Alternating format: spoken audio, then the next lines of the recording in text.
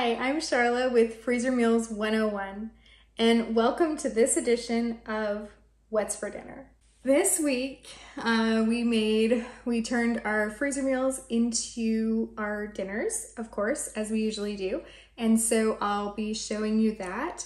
But something that happened that was a little bit different this week is that we started getting this produce basket bag thing from a local farm.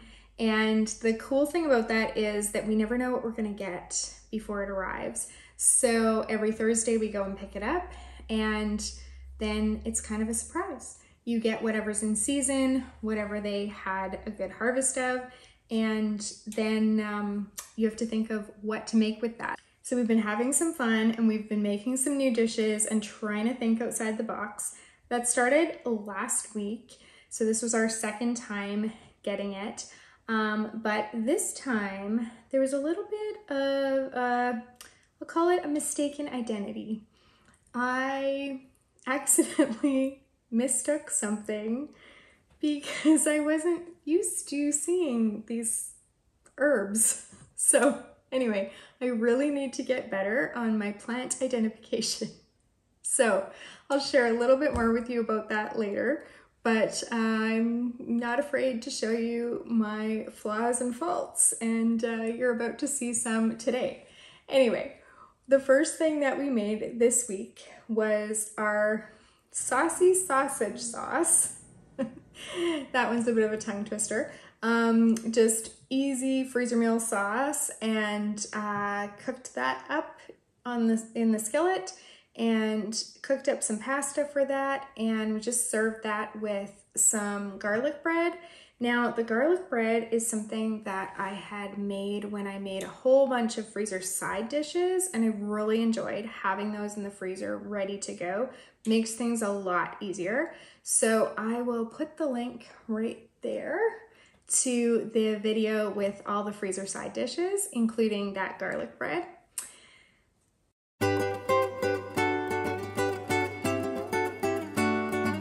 The next thing that we had this week was just chili with buns. We had been having a heat wave, I don't know, it must have been like 2 weeks ago, and this week started off really hot as well, but then it cooled down, and so it was nice to be able to have like kind of that comfort food chili when it was a rainy day, and just really simple, just serve that with buns. We did do a little bit of an addition. So we're just gonna drop a few frozen wine cubes into our chili. We're using red wine because that works best for the chili flavors. And what that does is create a really nice depth of flavor and just adds something that really makes your chili stand out. So if you happen to have some leftover wine cubes, you can use them for this or for other sauces. I actually have a video about how to use leftover wine. And those are just gonna melt right in there and become part of the chili and make it extra delicious.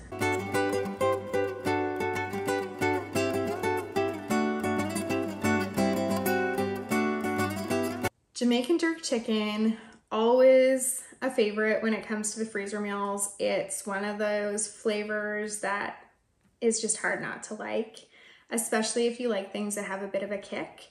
So this time we thawed that and cooked it up on the barbecue, and I made some foil packets with that, as well as a kale salad. Now I will go over to that day and show you what happened with the mistaken identity. So today was the second day that I went to pick up our produce bag, and it's really fun because you never know what you're gonna get. It's from a local farm, so you feel like you're supporting local. Actually, even the place that we pick it up is like a local store. So really fun. Kind of a little scary because, like I said, you're not sure what you're gonna get. So you have to use Google to figure out how to use things like kohlrabi. And fun fact, I didn't think I'd ever eaten kohlrabi before, because when I saw the kohlrabi and how it looks with all of the leaves and everything on it, it looked completely unfamiliar to me. But when I peeled it and sliced it and ate it, in fact, I like kohlrabi, and I grew up eating it at my Tante Giselle and Uncle Roger's because they always had it on their veggie trays. And they said it tastes better if you put salt on it, and you just can eat it raw. But I'm also experimenting with some roasted kohlrabi recipes and things like that, just for fun, because I can. So this vegetable basket thing has been fun so far, but we're only on week 2. We did get a lot of dill. We got a lot of dill. We got this much dill. And then last week we also had dill. So we're kind of adding dill to everything at this point. The good news is we like dill, but oh my, it's a lot of dill. So tonight for dinner, I'm gonna make some vegetable packets because it's too hot to turn the stove on or the oven. So I'm gonna make some foil vegetable packets that I can put in on the barbecue when we barbecue the Jamaican Jerk Chicken, which is a freezer meal, so that's super handy. The first vegetable packet, I'm going to do beets, carrots, and the new potatoes. And I learned last week that new potatoes are different than baby potatoes, and they don't really have a skin on them. It's a very, very thin skin. And so you have to be careful how you cook them. So anyway, in that first packet, I'm going to do carrots, beets, and potatoes with a little bit of oil, like tiniest little bit, and lots of dill, because I think those vegetables will go really, really well with dill. And I have a lot of dill to get rid of. And then in the second vegetable packet, I'm just gonna do the yellow squash and the green squash, the zucchini, and just add some Italian seasoning, a little splash of olive oil, and that's it. We also are going to use just a bagged kale salad, throw that in a bowl. And so for tonight's dinner, we will be having the Jamaican Jerk Chicken on the barbecue, these vegetable packets, and the salad. So it's actually a really nice, healthy summer dinner. Fun fact, this is how little I know about these kinds of things, which is why I'm trying to learn. This stuff that I've just put all in my foil packets that I thought was dill is not dill. It's fennel, because I can smell it and it's fennel. So I really hope that fennel goes well with these vegetables, because if not, I guess I just wasted some really beautiful produce. I put half of the zucchinis in a bowl so that I can put them in the fridge and we can cook them up another night this week, the next time that we're using the barbecue. And I'll just throw those into another foil packet.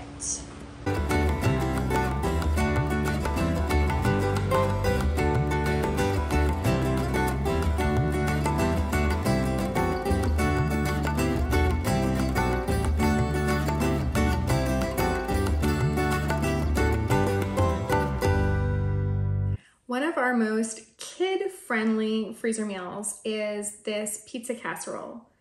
It's got kind of those pizza flavors and also includes pasta. So it's got all kinds of kid-friendly things in there.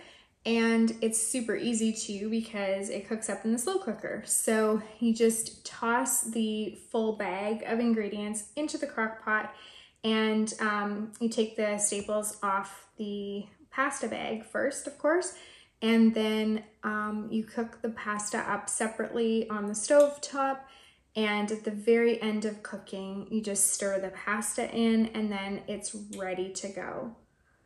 Now, our last meal this week, I took out 2 freezer meals because my daughter's fiance was over for dinner. It's really strange to say that. They are newly engaged. So we are planning their wedding for September, actually, in our yard. So that has thrown life for a bit of a loop. and made me extra busy, but it's really such a privilege to be able to help them with that. And it's really sweet to see super new young love, and we're enjoying getting to know him, and he's going to be a great addition to the family. So anyway, he was over for dinner, so I wanted to take out an extra meal just in case we needed more with more people.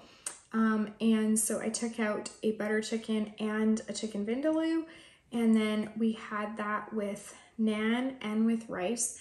And then I took out some of the baby cucumbers that we got in that produce basket and sliced those up and added some feta cheese, some fresh mint from our herb garden, some baby tomatoes, I'm trying to think of what else I put in there, some purple onions, and then I just kind of whipped up a really simple Greek style salad dressing, threw that on there. So it was kind of a Mediterranean-ish salad, and I put some lettuce in there as well. Our kids are always a big fan of those East Indian flavors. So, and they all love naan. And what I did with the naan is just, I got store-bought naan because I'm not ambitious enough to make my own naan at this point. And then I just put it into foil and warmed it up in the oven because I don't really know if that's the proper thing to do with naan or not. But anyway, that's what I did.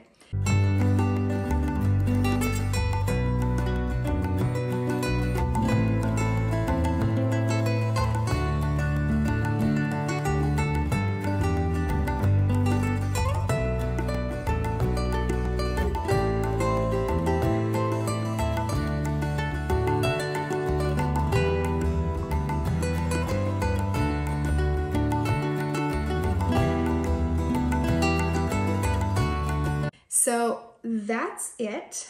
That is what we ate for dinners this week.